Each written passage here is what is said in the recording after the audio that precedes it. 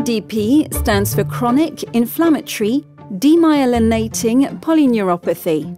It is closely related to Guillain-Barré syndrome, and it is considered the chronic counterpart of that acute disease. CIDP is the most common inflammatory, immune-mediated neuropathy.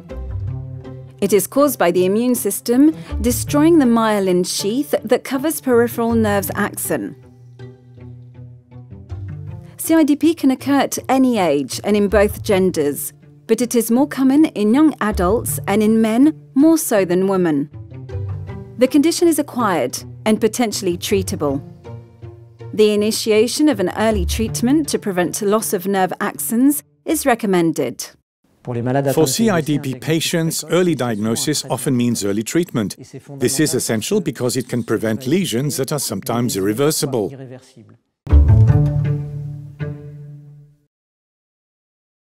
It usually involves someone who is young or middle-aged, and most often manifests with sensory disorders from the very beginning.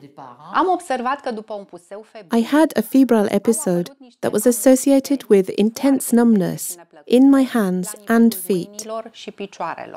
This disease does not only manifest with strange or painful sensations in the limbs, but also with discomfort. It involves functional discomfort. You may have trouble walking, get tired when walking, have trouble running, or have trouble using your hands for different activities, such as opening a jar of jam. In addition, a 37-year-old woman who cannot run is not normal.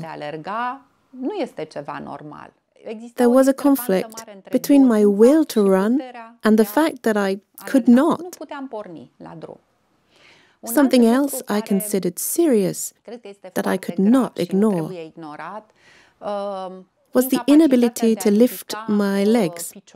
While driving, I had a hard time moving my foot from the brake to the accelerator. This lack of control was something I felt endangered me.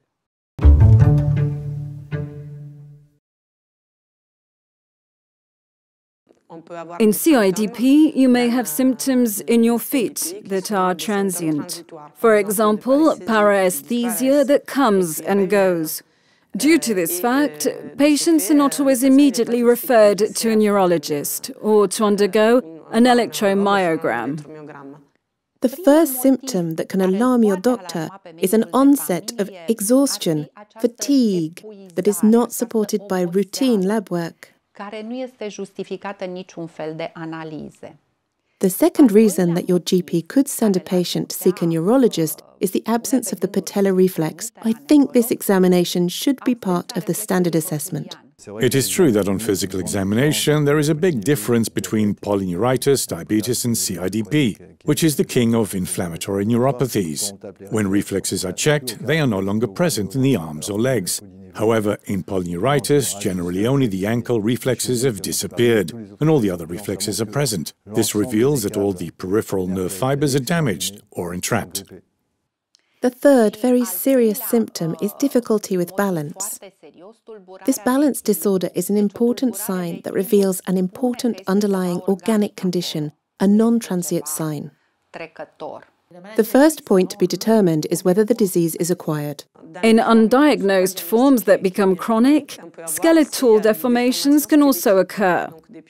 Therefore, pes cavus, and that makes a disease that can be treated look like a genetic disease. Therefore, you must be very careful. When you are faced with deformed feet, for example, in a patient with no past family history of the disease, you must also think about ruling out the possibility of an inflammatory disease. In the end, what can make the difference when you're having trouble? Any changes in the electromyogram.